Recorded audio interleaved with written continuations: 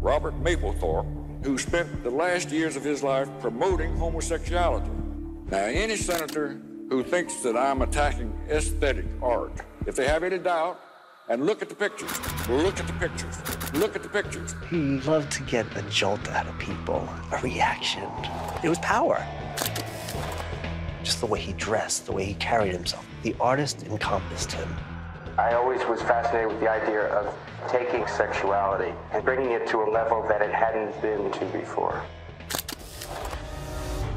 There was tension. My father wouldn't look at Robert. He was really not part of the family. He was so busy being Robert Mapplethorpe to really care. Everything was the means to an end to his career. He was a new type of art. The whole point of being an artist is to learn about yourself. The photographs, I think, are less important than the life that one is leading.